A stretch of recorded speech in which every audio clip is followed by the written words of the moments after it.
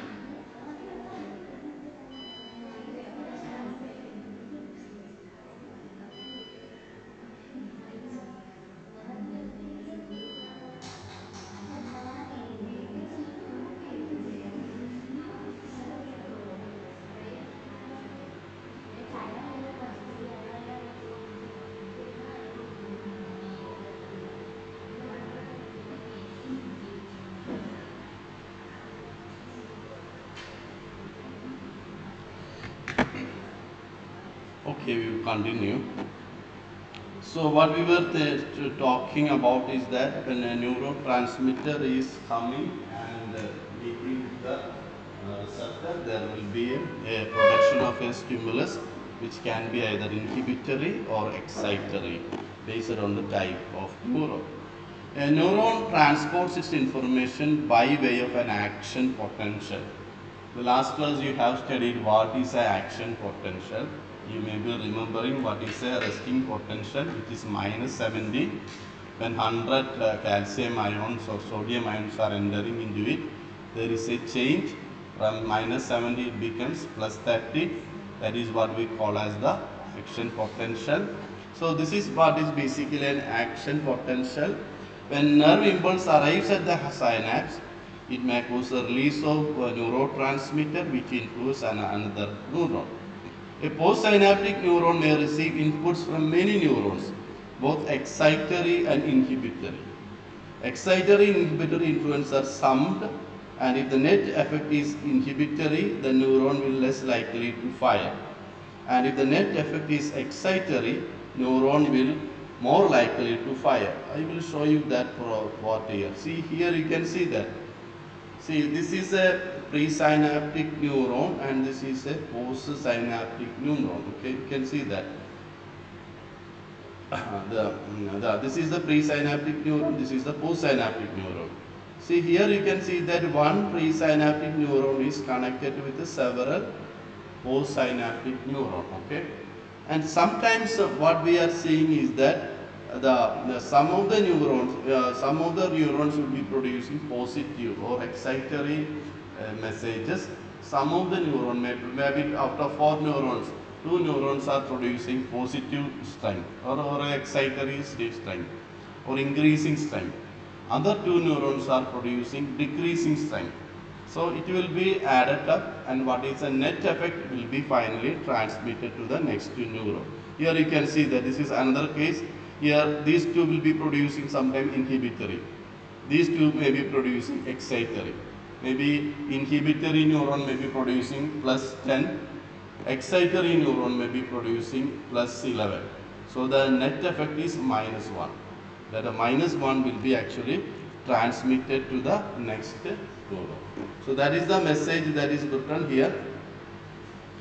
Excitatory or inhibitory influences are summed, added up.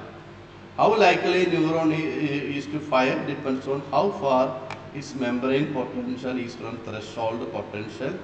The voltage at which action potential is triggered because of enough voltage dependent channels are activated, so the net inward sodium current exceeds all outward current. Here you can see that this is how the whole process is actually going on. Here you can see that when some calcium ions are entering into it, it is these calcium ions which are actually triggering the flow of this neurotransmitter, and finally calcium ions will be coming and meeting with the cell membrane, and when the time comes, cell membrane rupture and the neurotransmitter will be released to the synaptic cleft. So this is how the some features are there. Now what we have to see is that this also we have discussed already. Certain important properties are there for synapse. And these properties, these characteristics are known as the properties of synapse. You can expect a questions on what do you mean by the properties of synapse. So one is that one important property of the synapse is that it is conducting your messages in one direction only. I already told you it's a one-way traffic, one-way conduction or a unidirectional conduction. In a chemical synapse, impulse get conducted from presynaptic neuron to postsynaptic neuron. Here you can see that always in this direction, presynaptic to postsynaptic neuron. Okay, so that is one property of the synapse. Second is there is a synaptic delay, and is the synaptic delay is for neurotransmitter to get released from synaptic vesicle when action potential has reached the presynaptic region. That is, here you can see that when these messages are reaching here, it will take some milliseconds to rupture the membrane and release the neurotransmitter. It is not immediately taking place. In a lightning, some millisecond delay will be there. That delay is actually used for the rupturing of the synaptic the membrane here, and that delay is what we call synaptic delay. So it is used to get released from the synaptic vesicle when action potential has reached the presynaptic region. Then it also needs to pass through the synaptic gap. This is the synaptic gap. To pass across this gap, it also takes certain time. So that is known by the name is synaptic gap, and act on the postsynaptic region to bring about the production of action potential in postsynaptic neuron. That is, when messages are reaching this end, if the messages are reaching this end at the 10th second, it will not be immediately transmitted at the 10th second here. Maybe it will be transmitted only after 1 second. So at the 10th second the message reaches here. From here it will be starting at 11th second. So there will be 1 second, 1 millisecond delay will be there. I am just giving you an example. That is known by the name synaptic delay. Okay, then and this is known as a synaptic delay, which is normally 0.5 millisecond. I told you once a millisecond is actually 0.5 millisecond at every normal synapse. So what is the unit of what is the duration of synaptic delay is 0.5 millisecond. Here also you can see the same thing. What is a neurotransmitter is shown here. Calcium channels are shown here. Synaptic cleft is shown here. Postsynaptic neuron is shown here. All picture in a completely different way. Then another property of the neuron is that it has a fatigability. When synapses are continuously stimulated, after some time due to exhaustion means all finished. That is the meaning of the exhaustion of neurotransmitter. At presynaptic terminal, impulse fails to get conducted. Here you can see that. If so many action potential are reaching here, but there is only very limited number of synaptic vesicles inside the cell membrane or inside the cell. If all the cell vesicles or synaptic vesicles like this are used up, then there are only 4 or 5 synaptic vesicles. If 10 messages are coming there, what will be that? So only 5 messages can produce can cause the rupture of the synaptic vesicle. Other 5 will not be able to do that. So if too many impulses or too many action potentials are coming one after a time continuously, after some time this presynaptic terminal or presynaptic end will be getting tired. We call it by the name fatigued, and that situation is known by the name fatigability. When it is tired or fatigued, it won't be producing any impulse transmission. So that is another property of a synapse. Synaptic transmission involves fatigability, and this results in fatigue occurring at the level of synapse. And fatigue is a temporary phenomenon. What is that? After some time, just like we get tired after resting for some time, we again become normal. We can again do the work. Just like that, the fatigue or tiredness of the synapse is only a temporary phenomenon. It will not be lasting for a long time. Then another property is regarding the convergence and divergence. And here I have shown you some picture like this. This is the convergence, and other one is the divergence. We will see what is a convergence. Impulse from one presynaptic neuron may end on many postsynaptic region of large number of neurons, and this is called the divergence. Here you can see that this is only one presynaptic neuron.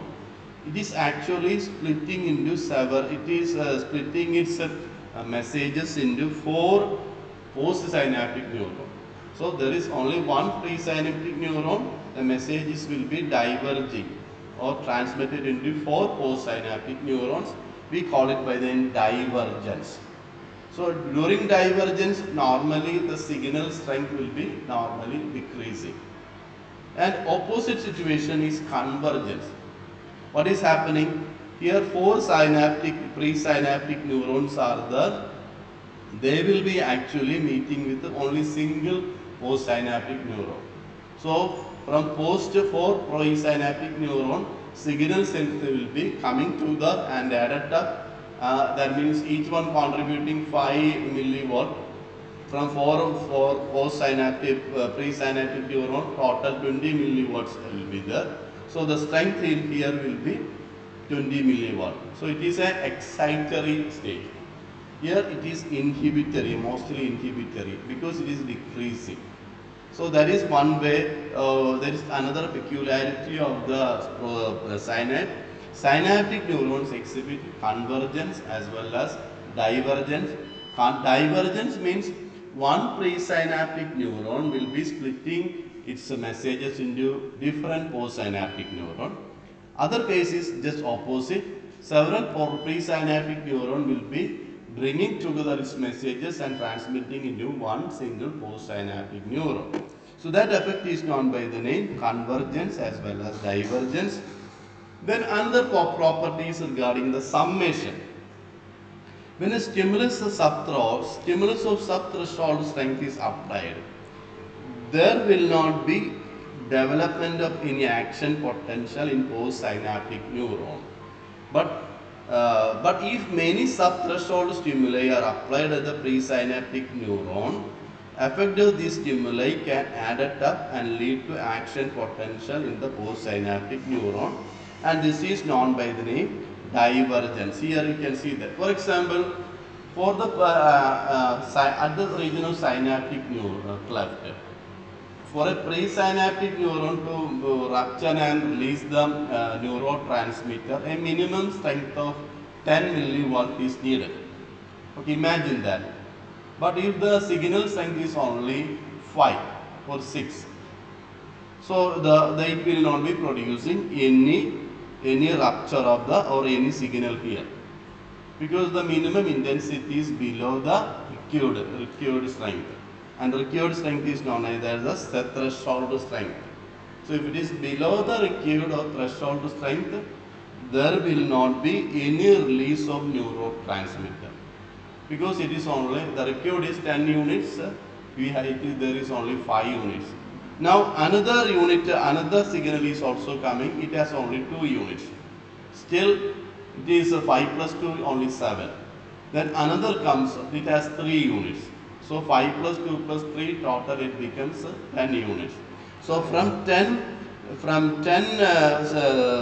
neurons, a total of 10 millivolt is coming.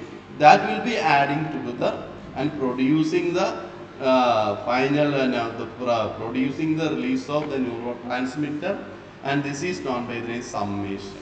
So what is the point is that if many subthreshold stimuli are applied at the presynaptic field, subthreshold means below the threshold frequency or threshold signal, they will be adding together and finally reaching the required strength. When required strength is reached, it will be producing the development of a neuron at the postsynaptic neuron, and this phenomena is known by the name summation.